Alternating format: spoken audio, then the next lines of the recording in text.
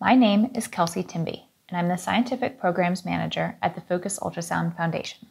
Today, I'll be talking to you about the blood-brain barrier and how Focus Ultrasound can overcome it. What do we mean by the blood-brain barrier?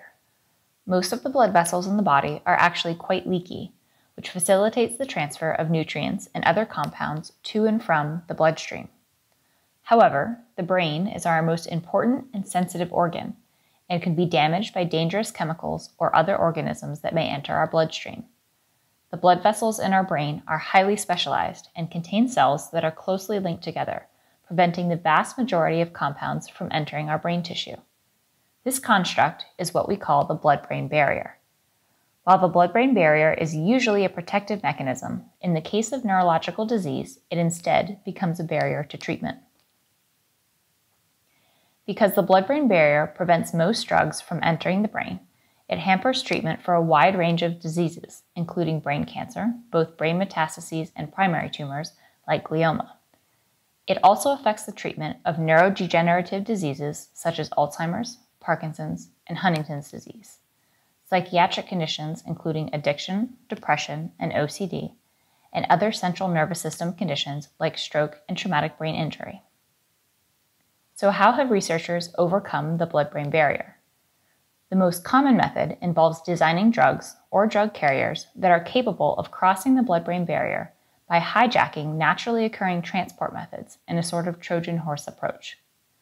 This drug formulation process is both time and resource intensive, must be repeated for each new drug developed, and doesn't always work, slowing the pace of drug development and causing countless drugs to be shelved simply because we cannot get them across the blood-brain barrier.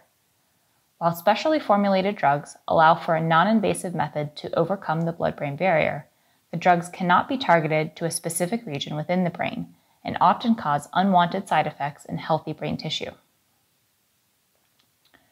One method commonly used to bypass the blood-brain barrier is direct injection. A small hole is bored into the skull, and a needle is inserted into the targeted brain region to deliver the drug directly. While this method alleviates the need to modify drugs for transport across the blood-brain barrier, it is an invasive procedure that carries a risk of infection and damage to healthy tissue. Focus ultrasound, on the other hand, is both non-invasive and targeted, capable of temporarily disrupting the blood-brain barrier in a specific region of the brain to permit drug delivery. Furthermore, Focus Ultrasound is relatively drug agnostic, meaning that it can be used to deliver a wide range of compounds, including chemotherapies and genetic treatments. How did we come to understand that Focus Ultrasound can disrupt the blood-brain barrier? As with many great scientific discoveries, it was an accident. In the late 1800s, a scientist discovered the blood-brain barrier when he injected an animal with a dye and noted that the animal's entire body, except for the brain, absorbed the dye. Focus ultrasound entered the picture 50 years later, when it was first used to treat brain tissue. This was a very rudimentary system that required part of the skull to be removed, and it was only capable of ablating or killing off diseased tissue. In 1995, while continuing work on tissue ablation with Focus Ultrasound, a team of researchers noted that the blood-brain barrier had been disrupted in the healthy tissue around the targeted zone. Shortly thereafter, the first transcranial Focus Ultrasound system was developed, creating a non-invasive method for the clinical treatment of neurological disease. In 2015, the first patient received a drug delivered across the blood-brain barrier using Focus Ultrasound. Today, there are 9 clinical trials treating 4 different diseases using this approach. How does Focus Ultrasound disrupt the blood-brain barrier? Focus ultrasound is applied to a targeted region in the brain. Small gas bubbles, called microbubbles, are injected into the patient's bloodstream, depicted here as silver spheres. The drug to be delivered is also injected into the bloodstream, shown here in purple. Ultrasound, like all sound, is simply a pressure wave with alternating periods of high and low pressure. When this pressure wave interacts with the tissues, the microbubbles act as amplifiers, expanding and contracting as the local pressure changes, and pushing and pulling on the blood vessels containing them. This concentrated mechanical force disrupts the cells that make up the blood-brain barrier, allowing the drug in the bloodstream to escape and enter the brain tissue. Once beyond the blood-brain barrier, the drug is able to reach its target. The Focus Ultrasound Foundation has been interested in this phenomenon for quite a while. We have funded numerous research projects covering technical development, preclinical work, and clinical trials. This research has covered a vast number of neurological disorders ranging from addiction to stroke. In addition, we have organized multiple workshops to explore this use of focus ultrasound, as well as its applicability to certain diseases such as Parkinson's. I'd like to highlight some of the work we are funding. Dr. Francesco Prata of Milan, a former Merkin Fellow here at the Foundation, is creating a microbubble atlas of the brain, intended to measure variations in microbubble concentration throughout the healthy and diseased brain. Given that microbubbles act as amplifiers of the ultrasound energy and are necessary to create blood-brain barrier disruption, it is important to understand this variation in microbubble concentration. Dr. Prata captured this video of microbubbles, visualized in yellow, diffusing throughout a patient's brain. As you can see, there is quite a bit of spatial variation, and it is even possible to identify large blood vessels from the video. Dr. Prata went on to quantify this and demonstrated that brain tumors and arteries contain a large number of microbubbles, while healthy brain tissue and smaller blood vessels contain fewer. There were even significant differences between healthy brain regions. This work will ensure that blood-brain barrier opening treatments are safe and effective. Dr. Michael Caplet of Cornell is using focus ultrasound to reverse the course of Parkinson's disease.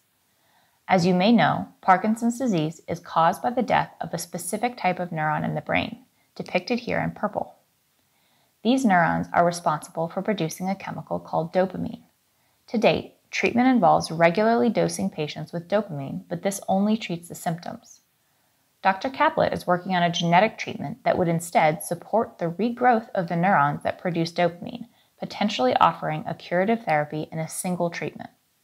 The strength of genetic treatments is that they are akin to providing a recipe rather than an end product, allowing the body to learn or relearn how to make compounds that a healthy body needs. In oncology, brain tumors are notoriously difficult to treat. Brain metastases, meaning tumors that have migrated to the brain from other parts of the body, are especially frustrating, as doctors often have drugs that can treat the cancer if it were anywhere but the brain. Common cancers like lung, breast, and melanoma frequently spread to the brain. These patients have much shorter life expectancies and are often excluded from clinical trials because the drugs being tested do not cross the blood-brain barrier. Dr. Nir Lipsman is reversing this trend and has opened a clinical trial using focus ultrasound to deliver proven chemotherapies across the blood-brain barrier in breast cancer patients with brain metastases. Glioblastoma, a type of cancer that arises in the brain, carries a grim prognosis even after aggressive therapy. The gold standard treatment involves surgery, followed by an intensive course of radiation and chemotherapy, and then a period of maintenance chemotherapy, depicted on this timeline as capsules. Clinical trials often represent a trade-off, offering patients a chance at a novel therapy but also deviating from the gold standard in care. A new clinical trial is combining focus ultrasound with the typical glioblastoma treatment regime, opening the blood-brain barrier prior to each dose of maintenance chemotherapy and hopefully increasing the amount of drug delivered to the tumor. This trial design offers patients the best of both worlds, and we look forward to the results of this multi-site collaboration. To conclude, the blood-brain barrier is a significant obstacle to the treatment of a wide range of neurological diseases and conditions. Focus ultrasound offers a safe, non-invasive, and localized method to reversibly open the blood-brain barrier.